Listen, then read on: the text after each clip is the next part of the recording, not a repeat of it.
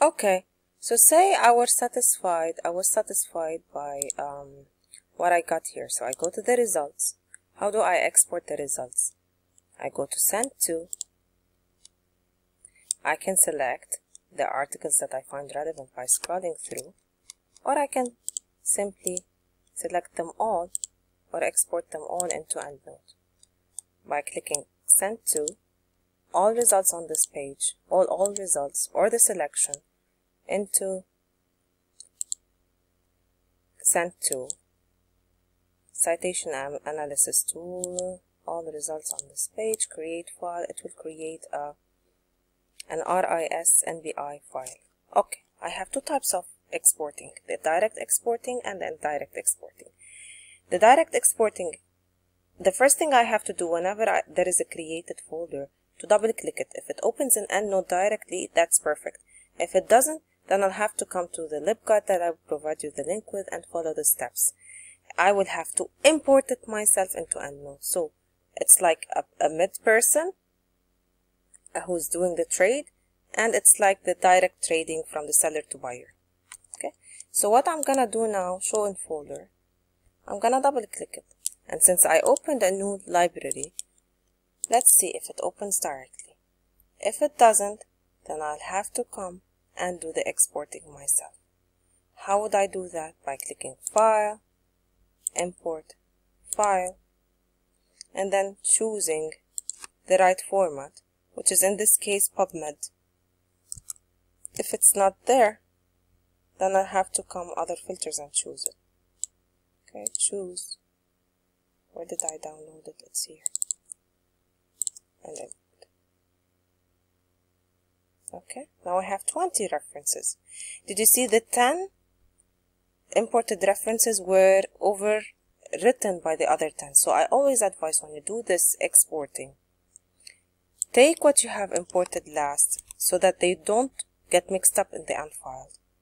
Copy and paste them or cut and paste them into a new group. Right click, create a group. You can rename it.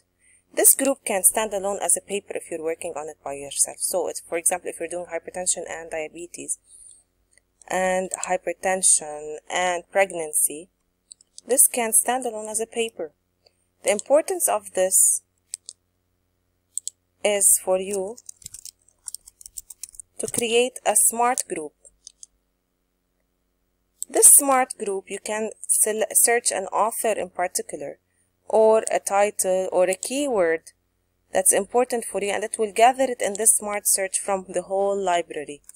So if you're talking about hypertension, pregnancy, hypertension, diabetes, if you collect hypertension or a specific author that you want in particular in this smart group, it will be collected, artificial intelligence. Okay, or you can choose to do the library by itself as a paper. So I named the library as PubMed. I can simply select one, then Control A and then drag it, which is a copy paste, or select one, Control A, which is I'm selecting all, Control C, then Control V, or I can Control X, Control V. This is one way of searching PubMed. What's the other way? I always click on the logo if I want to go back to the first search.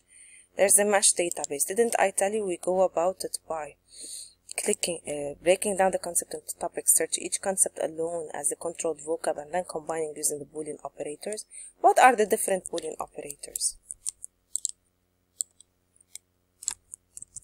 They are three. And, or, and not. And is command, which is the intersection. I want both concepts to be present in my search. Or is more, which is the union in math. I want this concept to be alone, this concept alone, and then the combination of both to be present. So I'm mooring. Not is hot.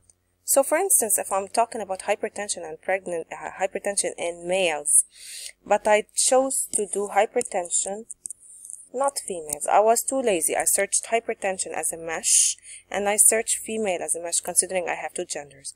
Then I say hypertension, not females. No, I'd be missing hypertension in both females and males. So like the smart student, I have to do it again as hypertension and males so that I wouldn't be missing anything. Saying that, I can come and do colorectal cancer alone. You see, it mapped me to the meshes. I click on it to see the mesh tree and the mesh explode and focus and the subheadings, which are the advanced that I'm not gonna discuss. Add to search builder, and then I go with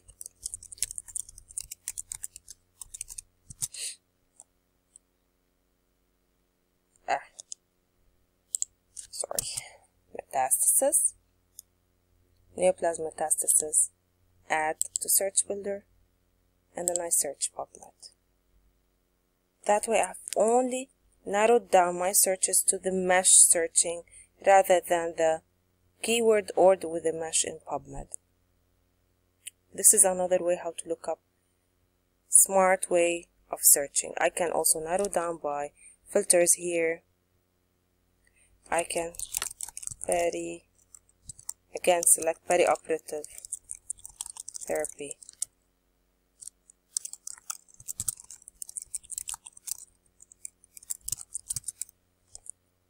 To decrease the search.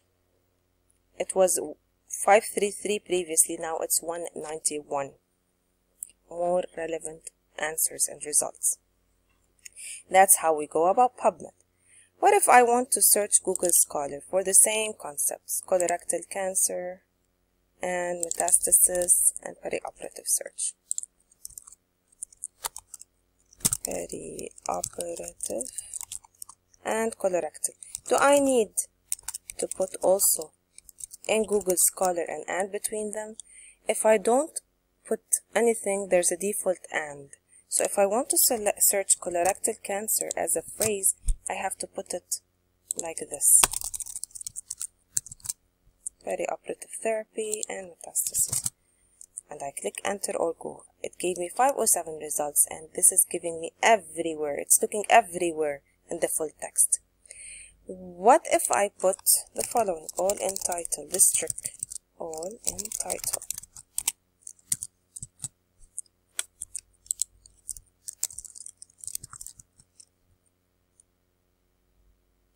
I'm getting none, so there's nothing in both title metastases.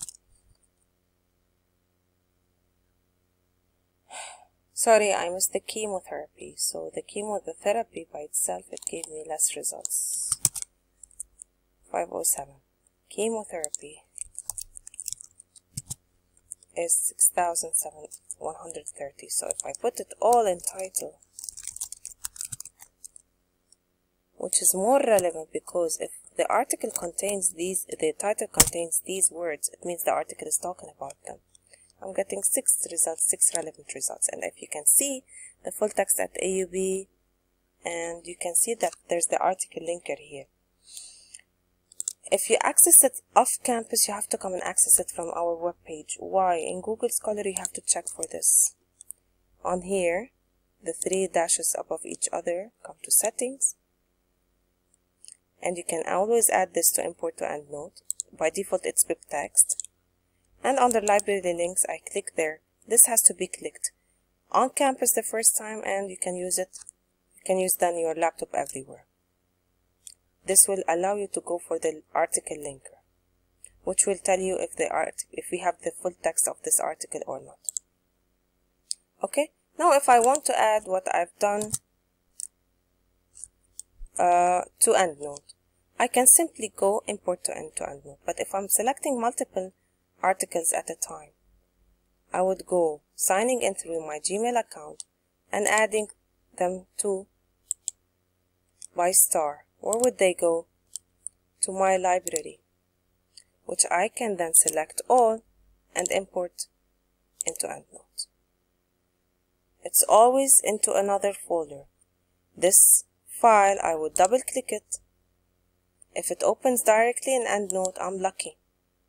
If it doesn't, then I have to come and import it myself. Where does it go? Importing to EndNote.